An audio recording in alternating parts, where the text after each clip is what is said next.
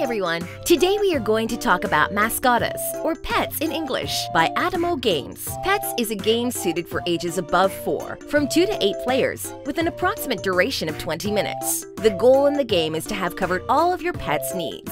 Cards and setup. In Pets, we can find 3 different types of cards. Pet cards. On these cards, we see different needs of our pets: hygiene, home, food, and toys. Status cards. The flea and the cat serve to get sick or annoy the pets, or take off a vet or a cuddling from them. When pets have one of these status, they cannot grant victory to a player, even if they have all their needs covered. Vets and mimes heal or cheer up a pet. They serve to protect pets from fleas and cats, or removing those cards from the pet. Action cards. When we play these cards, special actions are performed, such as exchange objective cards or exchanging a status card from one pet to another. First, place the 4 big pet cards in the middle of the table. After that, each player takes an objective card. Deal 4 cards for each player and place the deck at everybody's reach. Once this is done, everything is ready to start playing. Player's turn. In their turn, the player must play a card, even if it benefits a rival's pet.